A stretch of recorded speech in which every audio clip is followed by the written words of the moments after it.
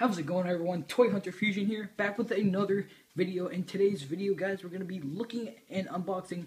We're going to be looking at the Marvel Legends series Deadpool from the Build-A-Figure Juggernaut wave.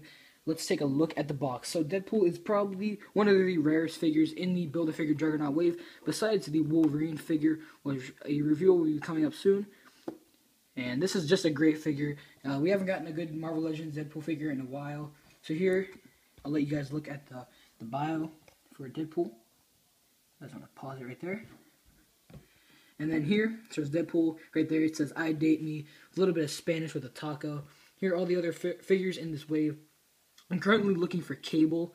The rest I can pretty much find everywhere else, besides maybe Rogue. She might be hard to find, but because I really want this wave. Juggernaut Build-A-Figure actually interests me, and it's actually one of the Build-A-Figure waves, or just waves in general, that I actually really want to complete, and actually just don't want to complete just to get the Build-A-Figure, because each figure is actually pretty good besides the Phoenix one I've heard.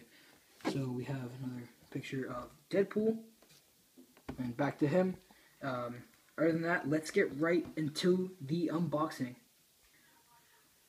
Alright, so here is the Marvel Legends Deadpool out of the packaging, and after posing this around for a little while, I can definitely agree with all the other reviewers, toy hunters out there, that this is an amazing figure. Definitely one of the best Deadpool figures we have gotten to date. Definitely doesn't compare to the Hot Toys and stuff, not like that. But as far as like basic figure wise, it is definitely a great figure. So for all the accessories, he comes with this shotgun thing, I guess. So that's pretty cool. He comes with his taco signature for Deadpool. Sorry, I can't really. Thumbs are really making it look small. Then he comes with the second head, the Wade Wilson head. Let's get a focus on that. Which you can take Deadpool's head off and put Wade's head on. It takes a minute. You have to wait till you hear the click. And then, so there's Wade Wilson's head. Really awesome. And he's still got the same facial expression. If you look, still got the one eyebrow pointed up and the other eyebrow lowered.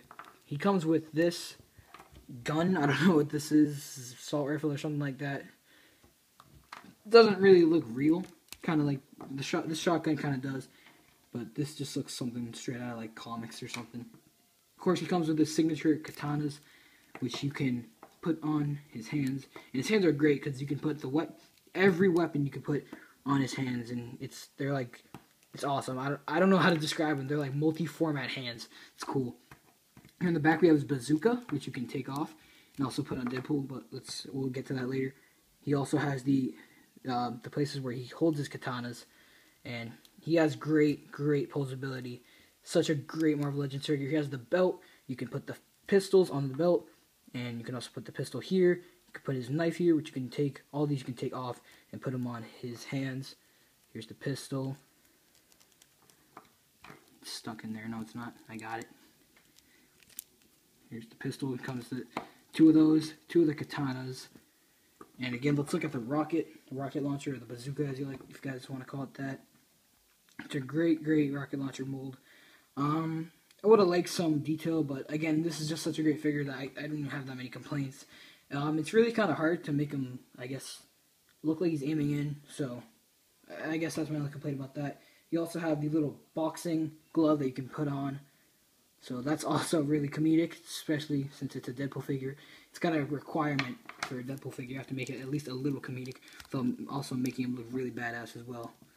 So very much a lot of posability with the figure. He has leg movement, both sides. Here's these new shin pads. This is the Bucky Cat mold, I believe. Yeah. Leg movement, ankle movement, both sides. I don't believe he has double jointed elbows. Hand movement, arm movement, classic Marvel Legends articulation, and just a great figure because the paint is unbelievable on this figure as well. They got the coloring so right for Deadpool. It's amazing. So I'm gonna come back with you guys, showing off a few more poses for Deadpool and comparing him to other Marvel Legends figures. We'll be back with you then.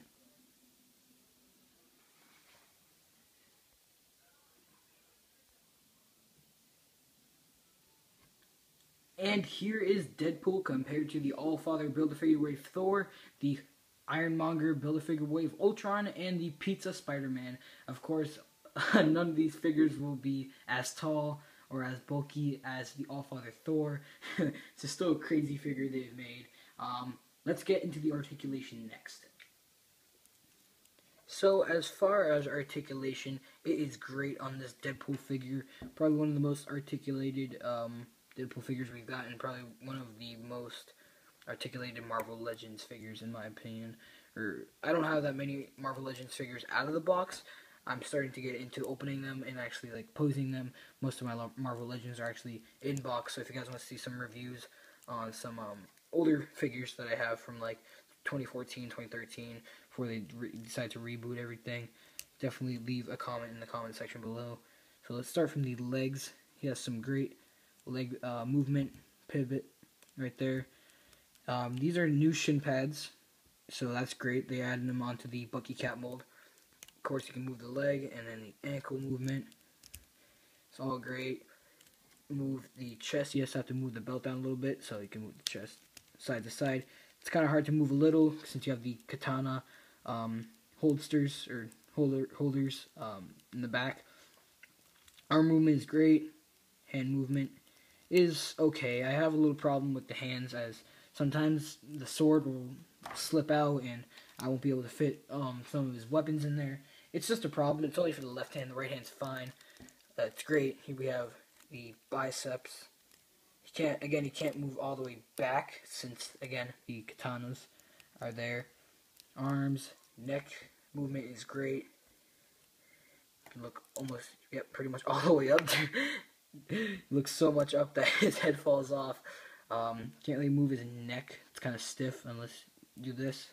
But you can't really move it like, get him to do kind of like his head is kind of tilting sideways. Can't really do that. You can look all the way down. Let's get focus in the back. Got that Deadpool butt. And there's a little peg right there where you can stick the rocket launcher in there. Again, here's just a look at the back of the figure. Get a look at the front. Just a great figure. I give this a 10 out of 10. One of the best Marvel Legends, if not the best Marvel Legend of one of the best Marvel Legends of 2016, and definitely one of the best Marvel Legends of all time. So let's see a few more poses from Deadpool, and then we'll close off the video.